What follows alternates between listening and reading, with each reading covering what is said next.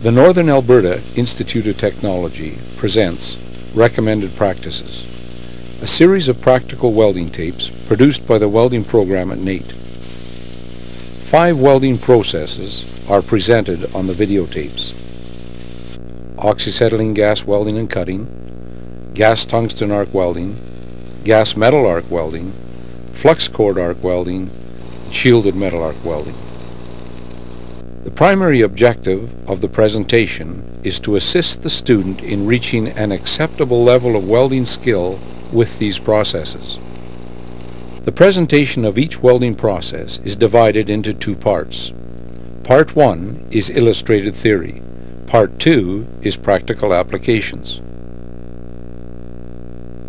Part 1 will introduce you to personal protection, welding process equipment, filler metals, techniques, and materials as applicable to each process. References are the American Welding Society Welding Handbook Volume 2 and the ASM Handbook Welding, Brazing, and Soldering Volume 6. Both are internationally accepted authorities. In addition, this project draws from the collective knowledge and experience of 32 welding instructors. Part 2 covers types of filler metals and materials, tacking and positioning of coupons, the required number and application of passes, and the finished acceptable welds. The practical application may include presentations on bar stock, plate, and pipe. The demonstrations are presented by professional journeyman welders who represent training from various provinces across Canada, using current industrial equipment and filler metals from a number of suppliers. The type and number of demonstrations with these processes meet and exceed the requirements of the province of Alberta, apprenticeship and training standards, and other international standards.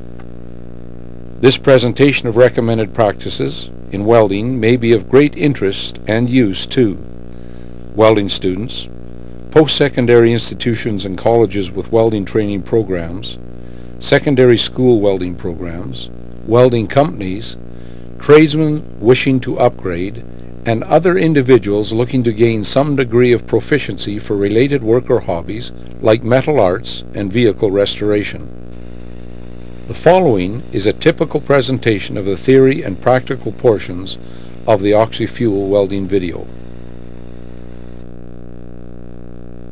The primary reaction is the burning of the pre-mixed oxygen and the acetylene from the torch, producing a cone. The byproduct of the primary reaction is carbon monoxide and hydrogen. These gases are superheated and burn when combined with oxygen from the air, producing the secondary reaction, the visible envelope. The byproducts of the secondary reaction are carbon dioxide gas and water vapor.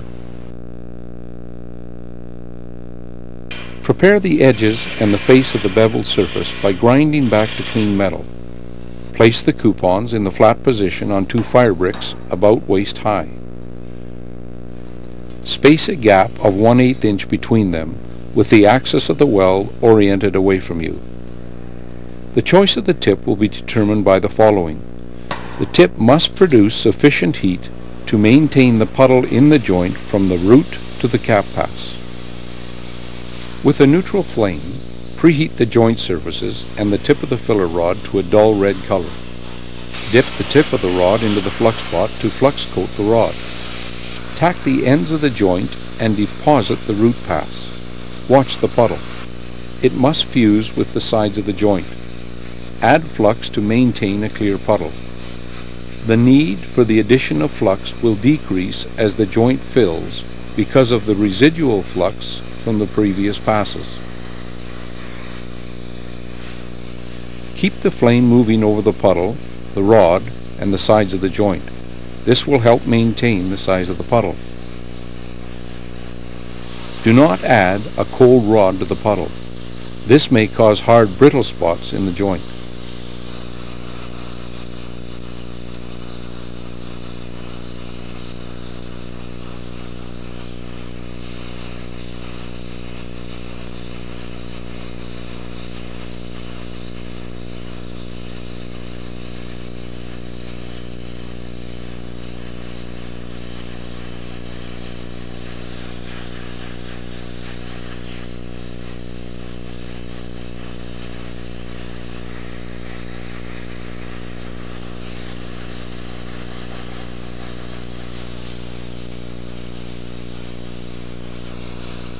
The formation of white spots and gas bubbles are a signal that more flux is required.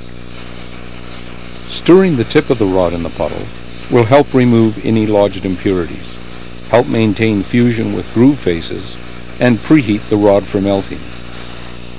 After depositing the cap pass, a quick melting of the surface will allow smoothing the edges of the cap into the plate.